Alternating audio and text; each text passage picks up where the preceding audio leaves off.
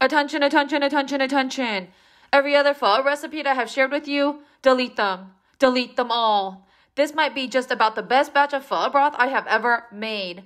But before we get into all that, I'm going to show you how to pick a bag of beef bones. Now that I have your attention, I can stop talking to this paper towel roll. This is what a bag of beef bones typically look like. I got this at the Vietnamese market and it's about 70 cents a pound. Each bag is about $4 to $5 each. When you pick a bag, you want to pick a bag that has big pieces like this. You want to avoid a bag with little cylinder pieces like this. I don't know why. This is just what my mom taught me, so I never questioned it. So now we're going to blanch. In a large pot, fill it with water, beef bones, and beef shank. Bring this to a boil, but while you wait for it to come to a boil, it will release impurities, scum, and foam. Make sure you skim this out. As soon as it comes to a boil, turn off your heat and immediately rinse under cold water. With your thumb, carefully scrub the bones to get rid of any bone fragments and hidden scum. Make sure you get in between the nooks and cranny.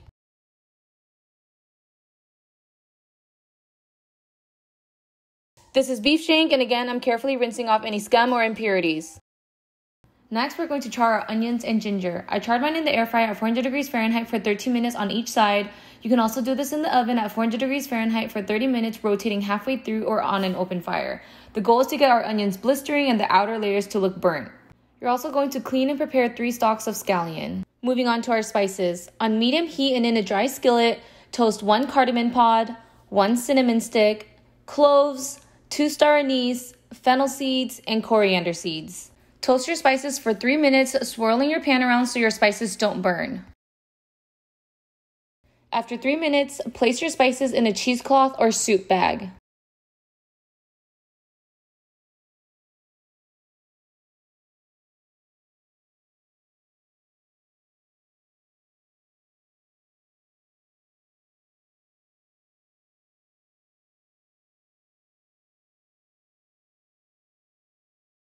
Moving on to the fun part where we put everything into our Instant Pot. This is an 8-quart Instant Pot. If you're using a smaller one, then the measurements will vary.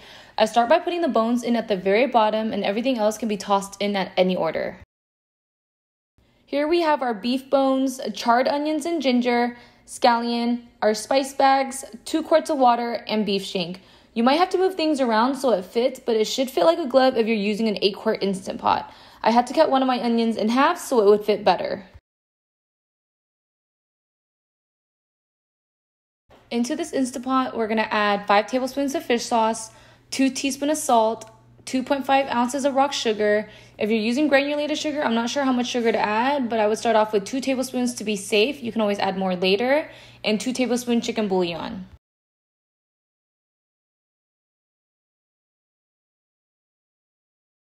Because our beef shank is in here, we're going to pressure cook on high for 30 minutes, NPR for 15 minutes.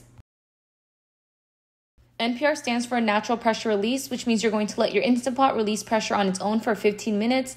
For my model, it looks something like this with the letter L and number 15 for 15 minutes. After 15 minutes of NPR, switch your valve to venting. I like to put a towel over to prevent it from making a mess. Once it's completely done venting, remove your beef shank.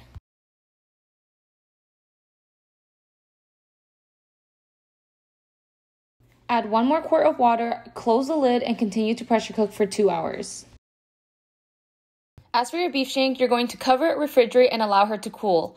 Once she's cool, you can thinly slice. I'll have a part 2 on how to prep all of the meats. This video is just for the broth. After 2 hours in the Instant Pot, you're going to remove but reserve everything if you want to make a 2nd, 3rd, 4th, or even 5th batch of broth.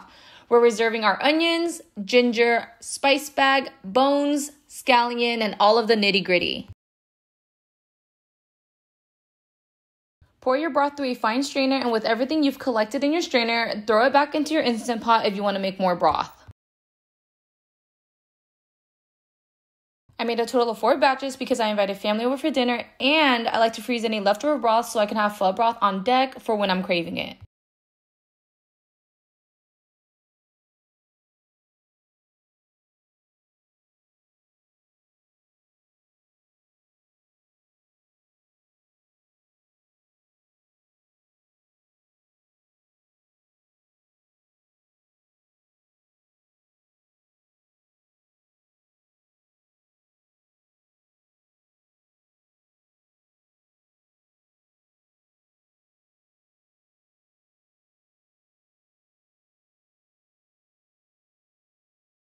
This next step is optional, and I know a lot of you guys are going to say the nuuk bao is the best part, but I'm cooking for my family, so I opt for healthier options.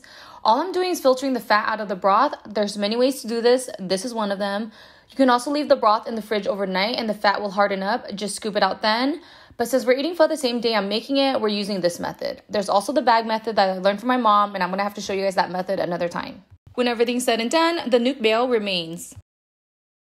At this point, you're going to taste test your broth and adjust it to your preference. When you're ready, ladle hot broth over your prepared bowl of pho and enjoy.